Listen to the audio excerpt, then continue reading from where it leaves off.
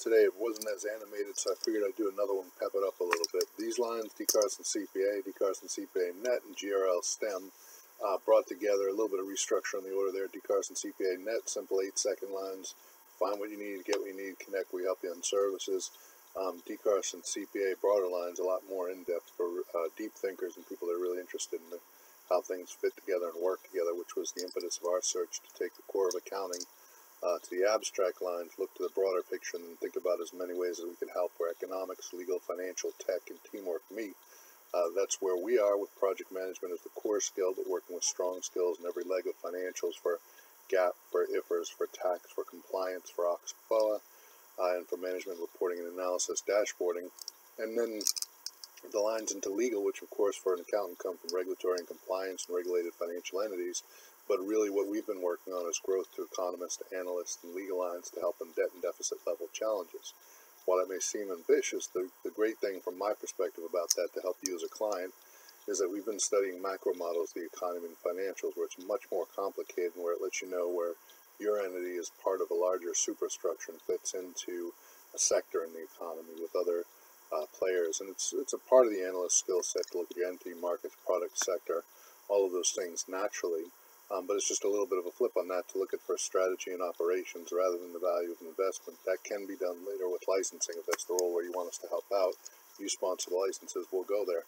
But in terms of the accounting value of it, the same thing is its value for strategy and operations to think across financial, legal, and tech frameworks, to take the core financials, which are the relevant base of your entity in the economy and financials, and extrapolate up to the abstracts, which is all the lines of this data science, artificial intelligence, all the other things that are fitting together, and to really run proactively, because no matter what we choose to do, we're all in kind of siloed lines, but the larger trend is a lot of funding going way too fast in innovation, and it's creating much faster half-lives in innovation in the economy and financials that give rise to risk. The upside of that is growth, there's new opportunities, you can do more with less, but there is, in my eyes, a very real potential risk to it not being guided correctly at higher points in the economy and financials, and that is a challenge because it means we have pivots, needs for skills from one point to the next. We rely on legacy HR software.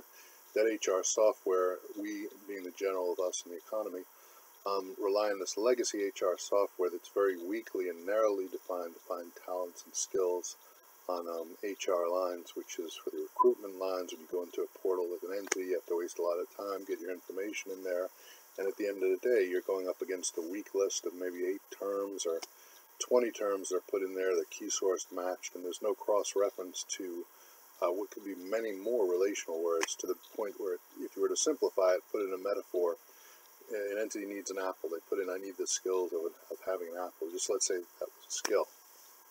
They go after and look at it, and you might be golden delicious, red delicious, gala apple, or another variety of their Fuji apple, and it's not going to connect. They're going to have that list in there. It's going to find you with extra attributes, and it's not going to connect and make the right match, because 9 chances out of 10 it wasn't coded correctly, because the anticipation was not to do it at that level. It was a different time in tech.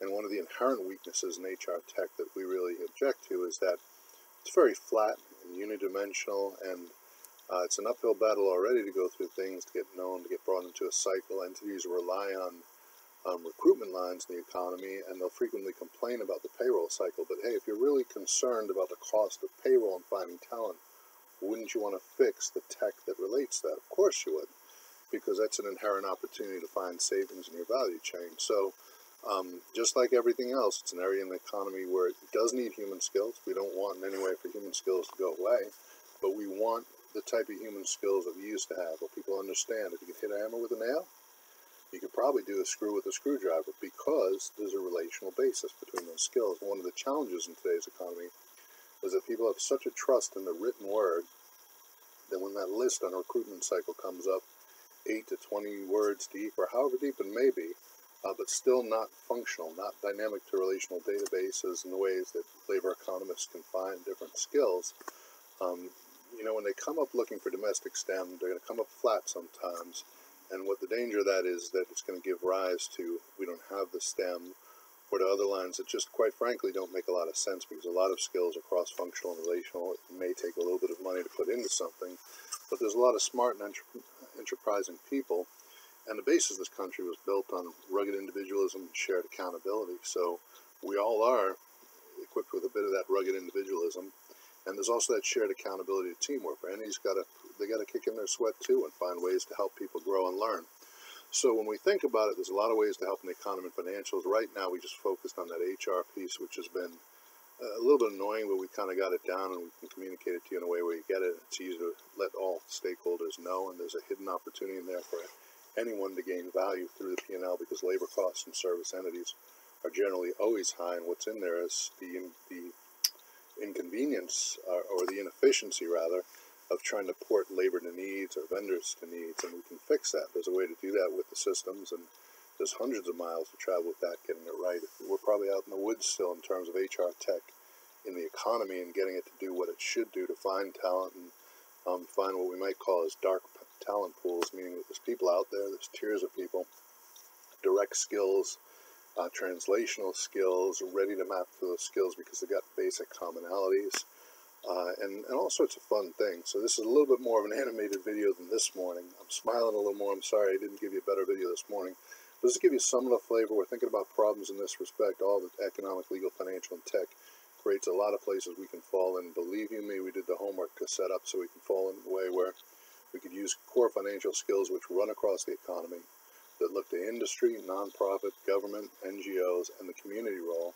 And we are set to help in whatever role it is that you need. At the core of everything in terms of logistics in the economy works with financials. Financials are not working independent.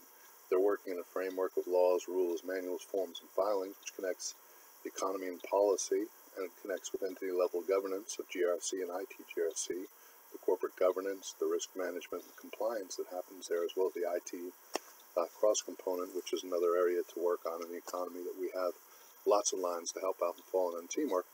And then just thinking about the ways to make that all work better for you as the leader of an organization, as the CEO of an organization, as a director, as a board member, or a senior staff member, or even to the line where we have open lines with our applied research and outreach.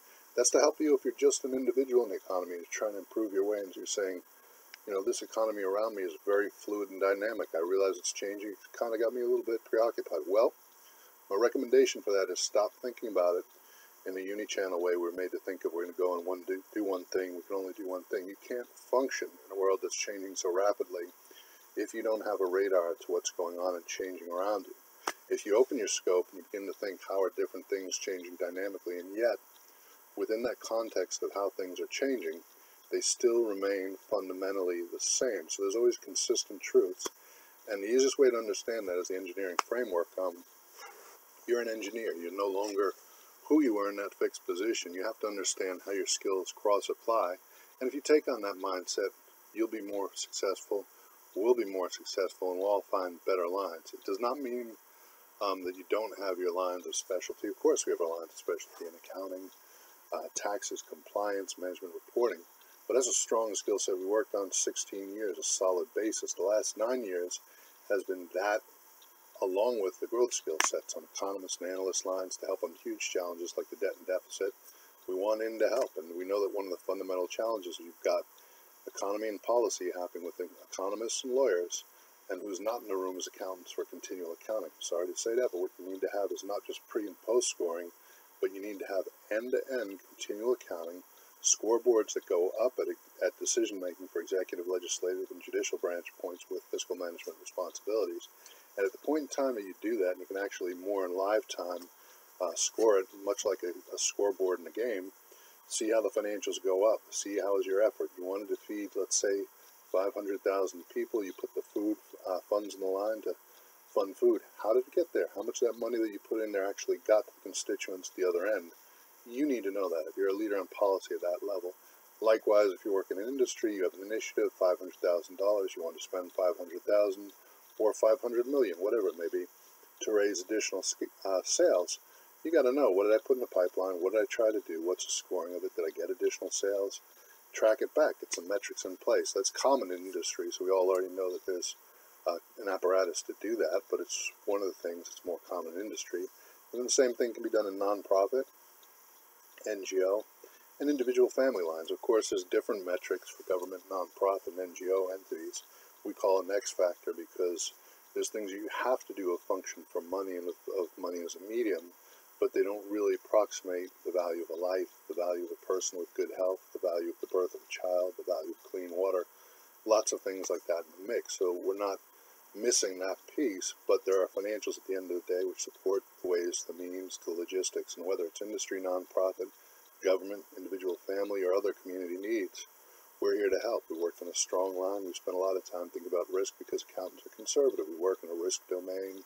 There's regulations, there's compliance, but the whole reason that happens, guaranteed, is because there's value in that cycle.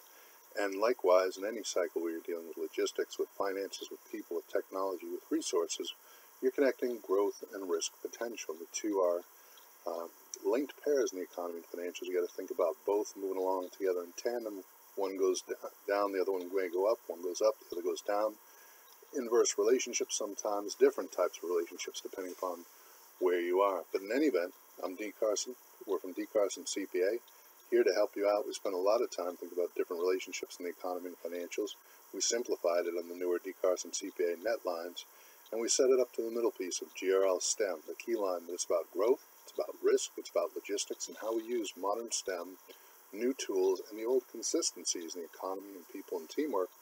And one of the other functions that we didn't mention is that the most common thing to happen in families and communities and groups and businesses and government, communication failure. You got someone over here at the front, doesn't know what's happening in the back, and connecting those lines is a key part of communications in GRL STEM. I'm Dean Carson. We're here to help on GRL STEM and DCarsonCPA lines. Find us and bring us in so we can help you on your project today. Thank you.